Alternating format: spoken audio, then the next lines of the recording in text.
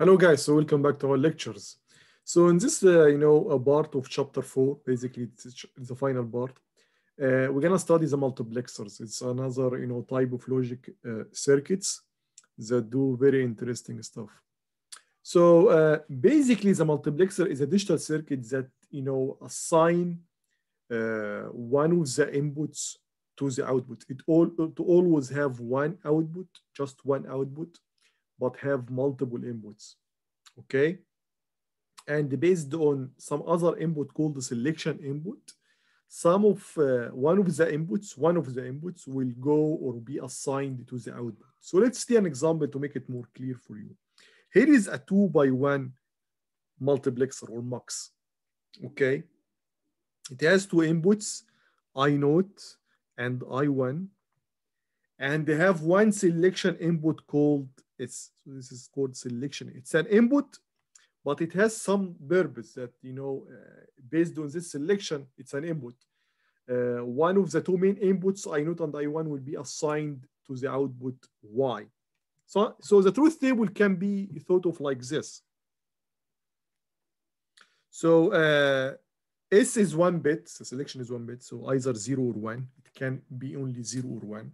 So when S is 0, I0 Y will be equal to I0. And when S is 1, Y will be equal to I1. And the I0 and the I1 are just Boolean variables. They are also like S, either 0 or 1. Okay. So when S equal to 0, Y will be equal to the value of I0, whatever it is, 0 or 1. And when S is equal to 1, Y will be equal to I1, whatever it is, 0 or 1. If it was 0, Y will be 0. If it was 1, Y will be 1. Okay? And here is usually the symbol for the multiplexer. It's usually, takes that shape in digital circuits. Whenever you have this shape, you know this is a multiplexer. Okay?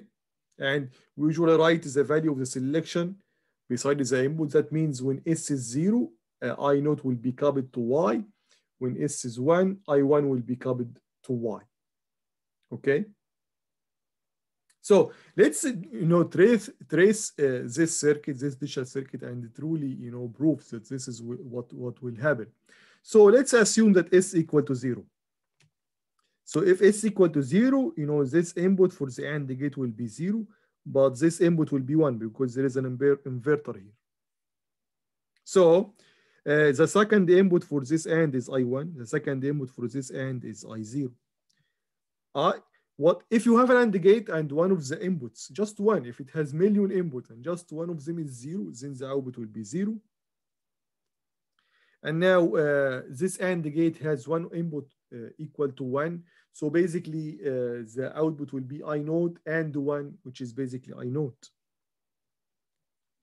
And here we have OR gate. OR gate will be just, or it's two inputs together. So the output will be, in that case, I0 or 0, which is basically I0. So Y really equal to I0 when S equal to 0. Now let's try S equal to 1. So I'm gonna put 1 here. Okay, 1. So the input to this AND gate is 1. And the output here will be 0. So the input here will be 0. Now it's the opposite case. So this AND gate now has one input I1 and the other input is 1. So I1 dot 1 or I1 and 1 will give you I1. And the first AND gate now has two inputs and one of them is 0. 0 dot I0 will give you 0. Now the output of the OR gate will be I1 or 0, which is I1. So really, Y equal to I1 when S equal to 1. Okay. Here is another example with now 4-to-1 MUX. This is 4-to-1 MUX. Okay. Since it's a 4-to-1, since you have 4 inputs, I0, I1, I2, I3, you need 2 bits for the selection. So whenever we have n inputs, the number of selection should be log to this number, whatever it is, you know. So let's call it 2 to the power of n. So this will be 2 to the power of n, which is basically n. So here we have 4 inputs. That means 2 to the power of 2. So log 2 to the power of 2 is basically 2 log 2. This is 1, so equal to 2. Okay. So basically, the inputs must be for any MUX. For any MUX, the number of inputs must be power of 2. And the number of selection is basically log to the base of 2 to the number of inputs, whatever it is. So it will give you, you know, basically exponent n here, which is 2 in that case. And that's obvious. Why? Because if you have, for example, 4 inputs, okay, to select one of them, we need 2 bits to change from 0 to 3. If these 2 bits are 0, 0, 0, then, for example, we're going to get I0. If it's 0, 1, we're going to get I1. If it's 1, 0, we're going to get I2. If it's 1, 1, we're going to get I3. Again, when S1 and S0 is 0, 0, Y will be I0. When S1, S0 is 0, 1, Y will be equal to I1, whatever it is. If S1, S0 is 1, 0, Y will be equal to I2, whatever it is. When S1, S0 is 1, 1, Y will be equal to I3, whatever it is. Okay? So let's also check on the circuit. Let's put 0, 0. So 0 here and 0 here. So if we put 0 here, this will be 1, so we will have here 1. If you put 0 here, this will be 0. Okay. Now for S0, we're going to have 0 here and 1 here. Okay? Yeah, and also 0 here because this is a dot here. And also here is a dot, so this will also be 0. And this will be 1 because we have a dot here. Yes. Then we have here I0, we have here I1, we have here I2, we have here I3. Look, you will find that all the time, 3 AND gates will give zeros and 1 will give I, whatever it is. So, for example, this AND gate in the last one has 2 inputs 0, so basically the output is 0.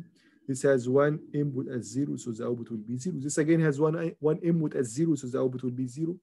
This one now, I missed that. There is 1 here, yes. This is 0, so this will be 1. So we have 1. So I naught and 1 will give you I naught. Then this OR gate will be I naught or 0 or 0 or 0, which is basically I naught. So really, when S0, S1 is equal to 0, 0, Y will be equal to I naught. And you can, of course, you know, trace other cases as well. Okay? That's basically for, you know, the basic MUX. One important note here, just like the decoders and the encoders, we can add enable bits, enable input, enable input. So let's do it with another color. That will be very easy. And again, when the input enable is 0, the output will be 0, whatever the inputs and whatever the selection. Okay? And when the enable is 1, then the, you know, the function, the circuit will function, you know, normally. Okay, just like the multiplexer. So let's see how we're gonna add this. It's really easy. So just one input to each AND gate, which is basically the enable input. So we can make it messy here. So let's, you know, try to remove some stuff.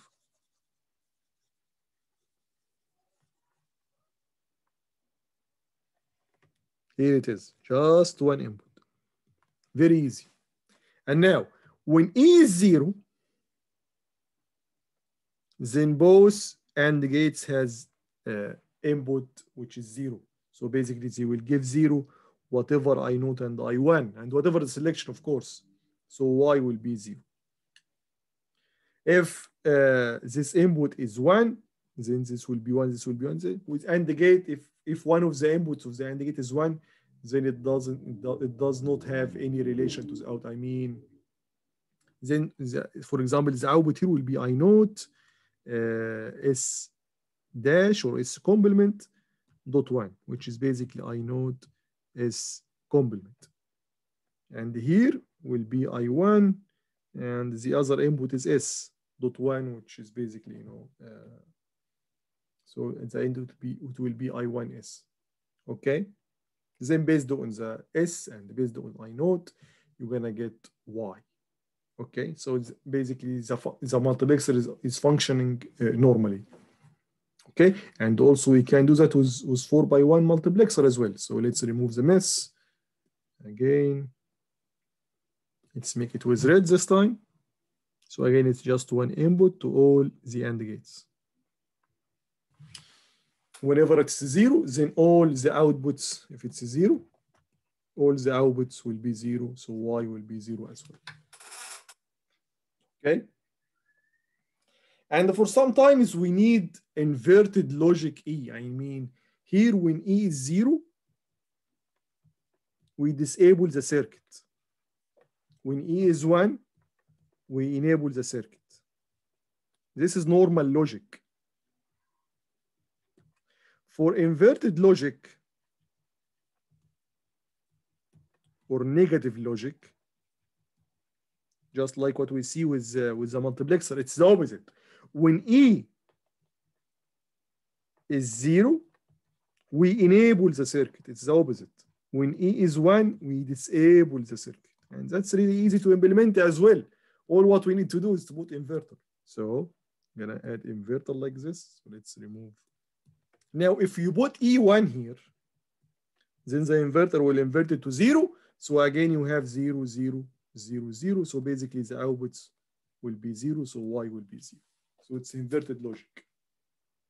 Now E is 1, but the circuit is disabled. Okay, guys, that was basically the introduction for the multiplexer.